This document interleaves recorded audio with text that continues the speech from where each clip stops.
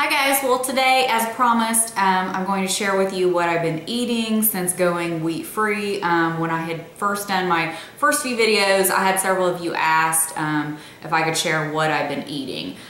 Just to keep in mind, now this has been several weeks ago now, I've kind of lost count how many weeks it's been. It's probably going on at least 4 weeks maybe. But what started this kind of out is before I even read the book Wheat Belly. I'd always heard about that book, let me just say.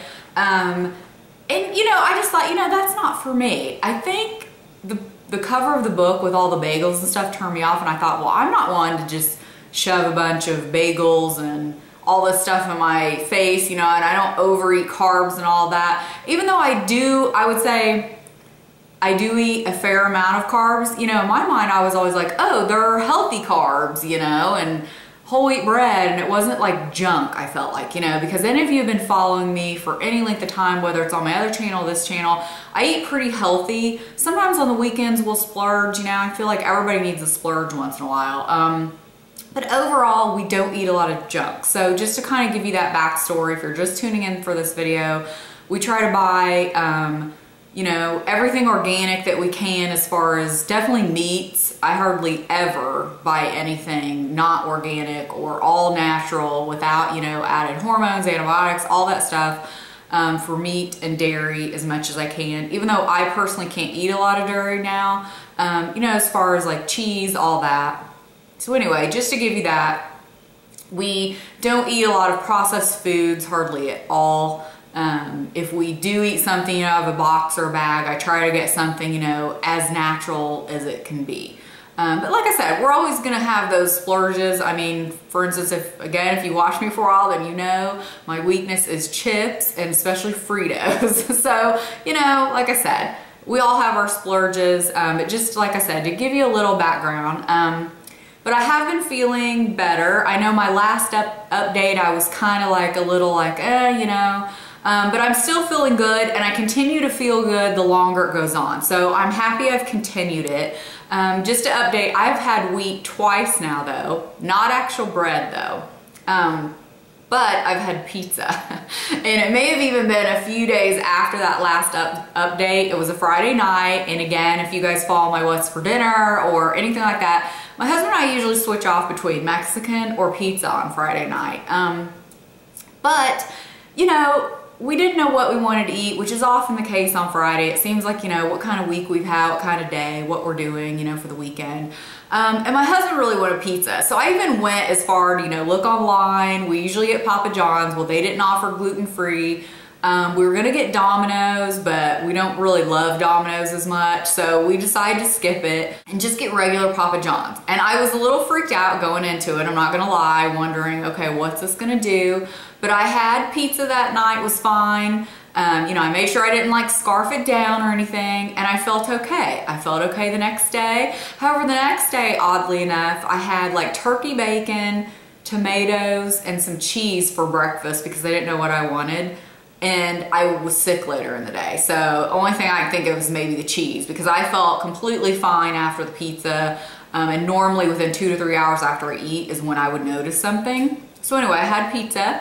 And then you'll see recently in a What's for Dinner video, you'll probably see before this, I had an Amy's frozen pizza, which oddly enough, I don't know if I ever paid attention to that. That thing says it has 25 grams of protein per serving, which blew my mind for frozen pizza because it's only got like broccoli and tomatoes and some cheese and pesto, you know? So, but anyway, we ended up having that. Again, it was Friday night. We didn't know what we wanted. And I was okay with that too. But it's one of those, that's been like one time in a span of days. Like I make sure if I'm gonna have something like that, then I won't eat wheat more that day or a couple days later. So just to let you know, but I'm still trying to really be wheat free and not eat any. But there are gonna be circumstances come up where, you know, I'm gonna have a little bit. So that's kind of the background, what's been going on. I did lose a little bit more weight again. I'm about a ½ pound shy of losing total of 5 pounds, which is pretty good considering, again, if you followed me on my other channel, I'm not sure if I've ever mentioned it, for like 3 years now, it's been impossible for me to even lose a pound. And through the more research I've done, and many of you know I'm still trying to look for a doctor, but in the meantime, I'm trying to do what I can to help myself, heal myself for all these issues I'm having. Well, in all my research and with talking to other people, I'm pretty positive, and I thought this 3 years ago actually too, when I had my blood tested, but of course it came back normal, as many of us do. We have our blood work done, even though we know something's probably off. I'm pretty positive I'm hypothyroid, just because of a lot of the symptoms I have, and I mean, you would be amazed in all the research, well, if you do any that I've done and people I've talked to, things I've read, when you just start digging deeper, a lot of the issues like digestive issues, allergies, things like that you just think are random little pieces here and there, they all come back together that it probably has to do with your thyroid. Which was shocking to me. And it even touches on thyroid issues in that book, Wheat Belly. So some of you may be familiar with that. But I mean, I read any little piece of information I can get my hands on and kind of take from it what, I want and what I need, I feel like. So anyway, as any of you know that are hypothyroid or heard about it or know someone with it, it's almost possible to lose weight. Like you can diet and exercise till you're blue in the face and you're not going to lose weight because your body's working against you. So a lot of things I had read basically said to start focusing on your diet, because I'd wondered, why are these digestive issues coming up out of the blue? I'd never had problems with, sensitivities to certain food allergies. I'd never had any of that. So I thought, let me start trying to clean up my diet and see what works. I told you about a year ago, I stopped drinking milk because I had read, when you have allergies, that can sometimes make it worse. So I stopped drinking that, and then I've slowly cut down on some dairy that I notice bothers me. So for instance, eggs. I cannot eat eggs. Usually cheese, things like that don't usually bother me, but I'm very selective in the dairy that I eat, just to be sure. And I'd never thought I had a problem with wheat, but I was eating a lot of it, I have to say. And a lot of times, if you guys followed me on, day in the life, what would I eat for breakfast? Greek yogurt, that's something I rarely eat anymore, once in a while. What would I have? Greek yogurt and a slice of, organic whole wheat toast together. So those were like two major factors, for me that were making me bloated, uncomfortable, all that. So that's why the more I researched, again, this is just some backstory so the more I researched, the more it was like, okay, let me try to give up the wheat, give up some dairy, see if that helps me feel good, and just see what I can do until I can find a doctor and get some more tests run to help me feel better, get going back on the right track. So it has made me feel much better. I know some of you are also doing wheat-free and or dairy-free. You've said you've been feeling better, so that is great. That just shows your body's, imbalanced and you need to get it back on track. So I've definitely felt good. It's not even worth it to me anymore. Like if I eat something and then I feel bloated, it's one of those, you like seeing the good results, so naturally you're going to continue on the path of getting those good results. So that's what's made it easier as I go on. It's just kind of like a lifestyle change now. In the beginning, like I said, if you watch my other videos, it was hard. But now it's I'm just kind of used to it. So I'm going to start with what I eat for breakfast most mornings, because I'm limited with not having the eggs. Breakfast is a little tough for me. I feel like it's hard for me to get my protein in. But what I basically do is I have gluten-free oats, because oats are one of those that are kind of the question mark if they have wheat in them or not. And it depends, if they're processed in a facility with wheat and all that. So I just make it easier and buy gluten-free. I've never been a huge oatmeal fan, except for in the winter time. And when I eat them, I always had old-fashioned oats. I don't eat instant or any of that garbage with all that stuff in it. Anyway, I'm almost finished with this one, but I want to show you the bag. See how much I have left. And these are just the Bob's Red Mill. You've probably seen this brand a lot, like in kind of the health food section of your grocery store. My Publix has a pretty good selection, but amazingly, my Kroger has a really good selection of like gluten-free and all natural, organic, and all that. So anyway, this is what the bag looks like, and you can see at the top it says gluten-free, so you just know then, you know, that's something you don't have to worry about. So I normally have, you know, the regular half cup serving size for breakfast in the morning. And what I do, and by the way, this is 7 grams of protein, it's only 1 sugar, has 5 grams of fiber, which is great. So what I do is have the serving of that, and I've always done this with my oatmeal, but I always put in a little spoonful of organic coconut oil. I've always had a hard time taking fish oil tablets or omega-3 tablets. They always, you know, made me burp, made me bloated, all that. So I try to get my omega-3s any way I can, you know, through food or something like this. So I always put a spoonful of that in there. A ton of cinnamon. I didn't bring it out here, but I've always loved cinnamon in my oatmeal. So ton of cinnamon, which is, you know, great antioxidant. And that kind of gives me that flavor. And then recently, thanks girls for mentioning this to me, I've been putting in the chia seeds. And again, this is the same Bob's Red Mill chia seeds. And I don't know if you guys are familiar with chia seeds. I don't know if I'm gonna be able to show you. I mean, they're like super, super tiny. I'll just show you. But I mean, they're really, really tiny. Basically, they're the same, you get the same benefits as you would flaxseed. I think more people have probably heard of flaxseed than chia seeds.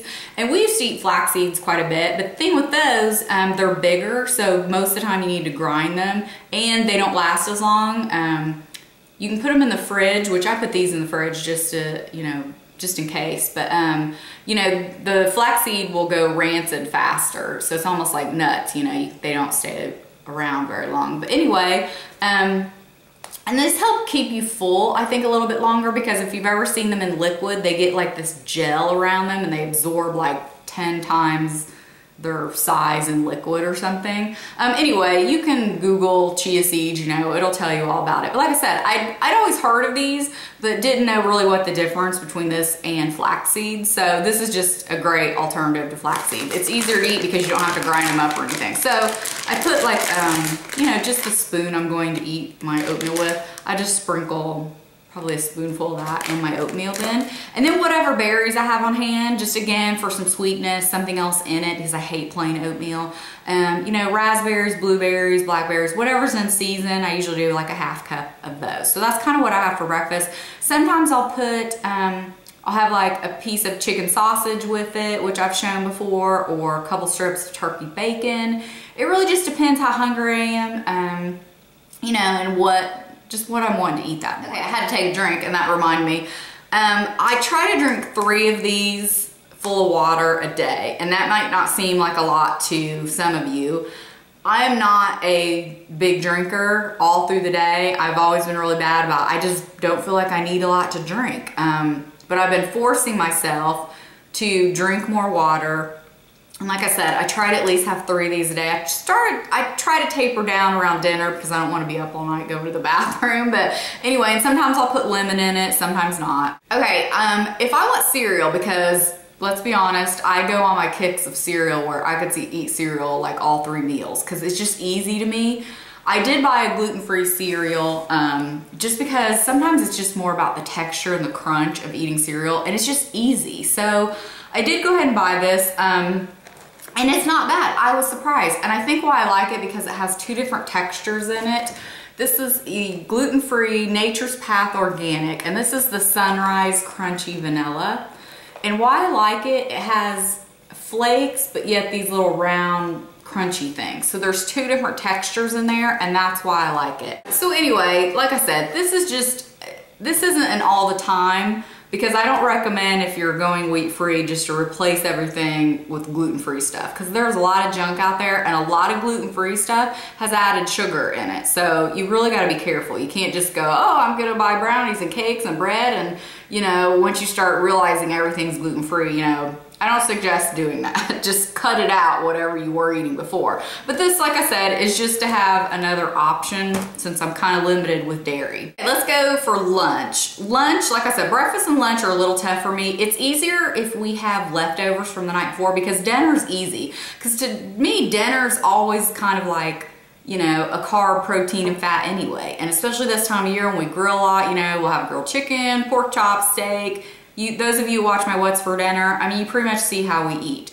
So if we have leftovers, or I'll specifically buy extra now, because it's so much easier to eat cleaner and healthier and wheat-free, whatever you're doing, when you plan ahead. You've always heard people talk about that. You hear people pre-plan their meals for the week and all that. It works. They talk about it for a reason. I've totally noticed the more I pre-plan, it's just easy for me, especially at lunchtime when I just need to grab something and go, or I don't have a lot of time. You know, I want something easy. So if I have a chicken breast left over from the night before, that's great. I just have salad. Speaking of salad, I forgot to bring it out here, but what I started doing, and this has made life so much easier for us, because I don't know about you guys, but we used to buy bagged salad, and I don't know, just sometimes it's not great, or it seems like it doesn't last very long, whatever. But we both really like romaine lettuce. So I thought, you know what, why don't I just start buying the romaine hearts, chop it up, put it in the salad spinner, you know, rinse it off myself. Well, that's what I've been doing. And then I just use a great big bowl. And I mean like a bowl, a huge bowl with a plastic lid, and that just sits in the refrigerator. And then we'll use it up every, you know, 2, 3, 4 days, you know, cause I'll probably have it for lunch. My husband may take some for lunch. We'll have it for dinner. Because we eat a lot of salad, you know, for dinner in the summertime. And that's been so easy. Just plain lettuce, but it's already washed, cut up in there. Grab what I want, stick it on a plate, whether I want to put, you know, grilled vegetables with it for lunch, or want to make a salad, you know, a regular salad, or grilled chicken, or maybe, you know, I would have made like a chicken salad and I want to put that with it. So you get the idea. You know, it's just trying to be a little creative, basically. So I didn't want to forget to tell you about the lettuce, so I'm glad I thought of that. So that's basically what I have for lunch. Just trying, like today we bought a quinoa salad at Earth Fare. I had made one last week on my own, but I wanted to get an idea of what they put in this one, so, you know, I could try that at home. I need to find some new recipes for quinoa. Last week I made basil and lemon. The one I got from Earth Fare is great, so I'm trying that out, and that's what I had for lunch today. I just had that quinoa salad, and then I made chicken salad, and that's what I had. I did have a few rice chips today with it just because I want something crunchy, but I'm still trying to like stay away from most carbs. So leading into that now, I wanted to show you my favorite rice chips. I've shown these before actually, because I ate these even before going wheat-free. These are from Costco, and I've seen them one other place, but now I can't find them. They're the Wild Rice Works, Gourmet Wild Rice Crisp. And this is sea salt and black sesame, and they are wheat and gluten-free, all natural, whole grain, brown and wild rice. So like I said before, I'm cutting out wheat, but I've not cut out rice or corn. So that still lets me be able to, you know, have Mexican food, chips, you know, things like that if they're made from rice or corn. And I'm trying to, you know, limit myself on those, but I'm still, you know, able to have things like that. So basically, like I said, these are made of brown rice. You know, 3 grams of fiber, 2 grams of protein, not terribly bad for you, but this is great. So if I want a snack, like I'll have these with hummus, I'll have it with guacamole, and it's very filling. I don't need that many of them. Today I wanted them with the chicken salad just because I'm not having it on a sandwich, you know, with bread. Speaking of hummus, I know I could make my own, but sometimes I just can't be bothered. I don't mind making some things, but then other things, it's just easier to pick up. So I just bought some regular hummus this time. I go through quite a bit of these because I will put it on just about everything. I'll have carrot chips with it, little carrot slices. As a snack, I dip little cherry tomatoes in it as a snack, celery, pretty much any veggie you can imagine. Excuse me, I'm having with hummus, or like I said, it's great with the rice crackers. Another snack that I've always been into is nuts. I like mixed nuts, you know, walnuts, cashews, you know, things like almonds actually. Anyway, my husband and I recently have been into this, and I just stuck it in this container. We've been into pistachios, and I've always loved pistachios, but we kind of go through phases with them. Well, we've been buying them like crazy lately, and what's great is because, you know, you have to sit there and crack them open, so it slows you down a little bit, but they're actually, you know, not very high in fat, and they're really good for you, and a nut that, you know, I should be eating. So there's certain all kinds of food and everything I've looked up, basically. Things I should stay away from, things I should eat, you know, if you have like adrenal fatigue, hypothyroid, all those things. Like that I said, I'm trying to figure out. So anyway, I'm trying to, like I said, help myself with diet first, because that sounds like even a lot of doctors make that suggestion. Even if you have to go on medication, they also say, you know, to change your diet, because oddly enough, it seems like gluten sensitivity and allergies to food go hand in hand with people that are hypothyroid. So if you all of a sudden are having allergy issues with food, or just seasonal allergies, or having, you know, digestional issues, you know, ask your doctor if you can get your thyroid tested. Now, depending on where they send your blood work, different labs have different ranges. There's, like I said, tons of information out there about that. But you know, you'd be surprised that you may indeed have something wrong like that, and that's what's causing all your other issues. So, one last thing I just wanted to touch on. Like I said, I didn't go into a lot about dinner because most of you see what we eat for dinner on the What's for Dinner videos. But if I want something sweet, I will just have a little piece of chocolate. And I have this in a bag because I keep it in the refrigerator. This is just the Lindt, a touch of sea salt. This is dark chocolate, and it just looks like that. And I will just break off a little square. They're about that big, and I'll sit there and, you know, eat it while I'm watching TV at night or whatever after dinner. And it's great. It's definitely very satisfying because the dark chocolate, I'm not feeling like, you know, I need to have a big old piece of cake or anything like that. So that's something maybe that you guys might want to try as well. I feel like I've totally been talking a ton. I hope I didn't forget anything. If I did, I'll try to put some notes in the information bar below. But if you guys have any questions about anything I've mentioned, or any specifics you wanted to ask me, definitely let me know. You know, leave me a comment. And thank you guys so much for watching, and we'll see you next time. Bye.